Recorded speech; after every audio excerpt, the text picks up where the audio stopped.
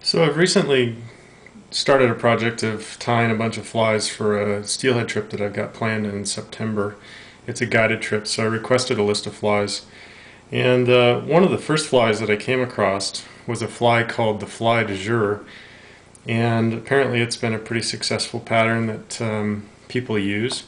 Unfortunately, one of the prime materials that it utilizes, a material called the pink edge bright, actually isn't available anymore. So apparently you can get any other color that you want except for the pink, and this is supposed to be a magical fly. So I've been working on a couple of different solutions, and I think I've come up with one that is a pretty realistic reproduction of the fluorescent pink butt that goes on this fly.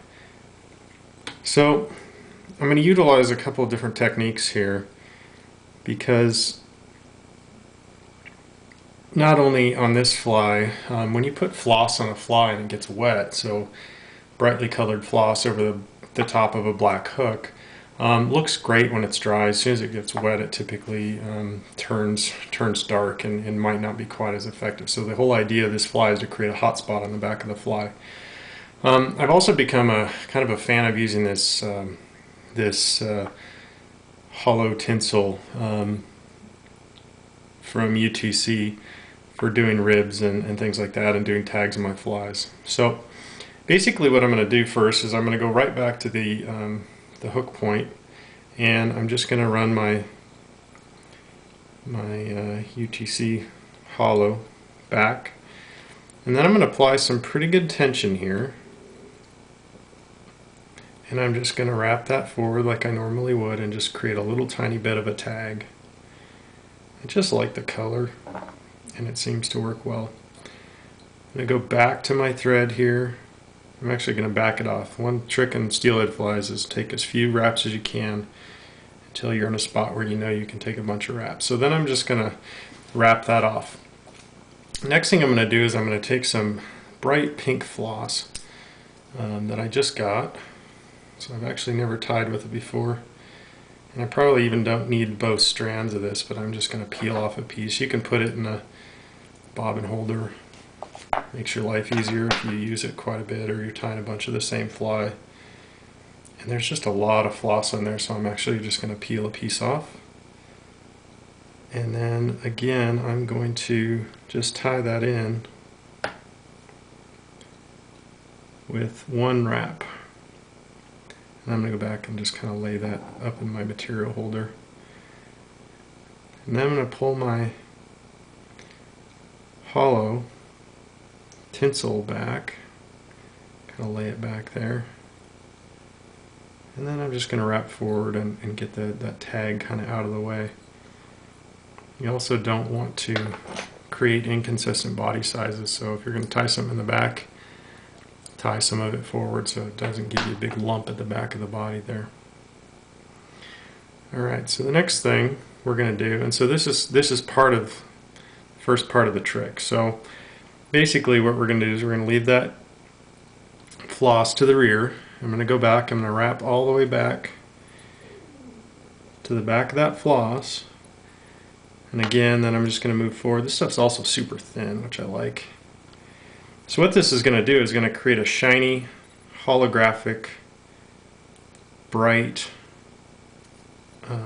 underside to the floss, and give it something to reflect above, over top of it. Back my thread off here, and I'm going to tie that off. This is a pretty common Atlantic salmon fly trick, so you can use just regular silver tinsel or gold tinsel, but something to give it a background to sit on top of. And then very simply, just going to throw a whip finish in here just so I don't lose my work somewhere along the way.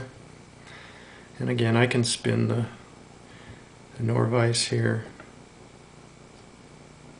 I just did one of these and I got it all the way done, and I realized I had a piece of black threads showing through because I did this with a green butt skunk, so it's applicable to multiple colors.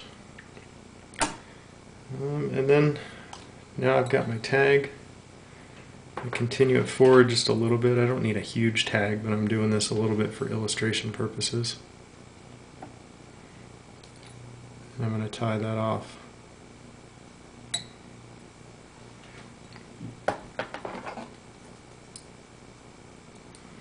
So, normal steelhead fly right there. You could go ahead and put the rest of your body on and keep going. But again, this floss will darken when it gets wet, when it gets dirty, when it gets drug around in your fly box forever. So what I'm going to do is I'm actually going to use some clear cure goo in the fleck, because that's what I actually have, and I think the fleck could potentially add a little something. So I'm going to do the thicker again. I put it onto a white card and then I pull it off of the bodkin, and I'm just going to slowly work that on. Love this stuff. So much nicer than epoxy. Could do it with epoxy. And I'm just going to work it over the body.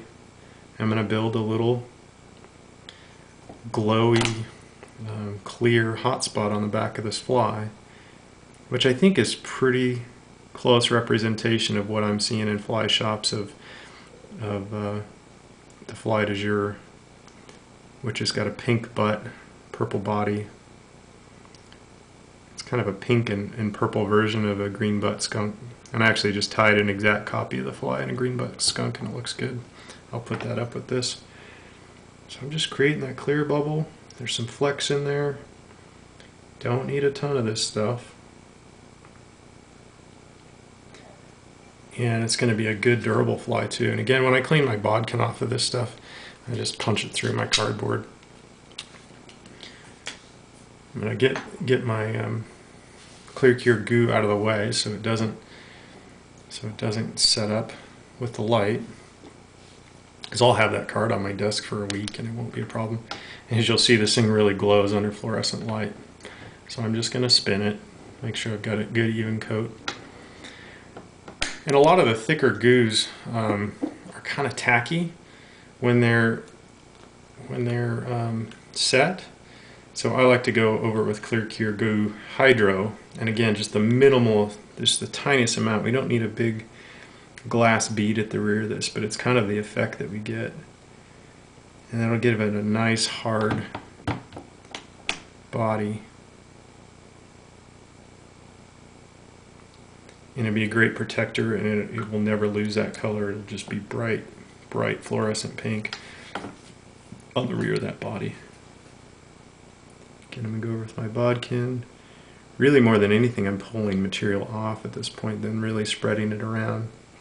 Just making sure that I've got just enough on there. Spin it around a little bit just to make sure that it's set.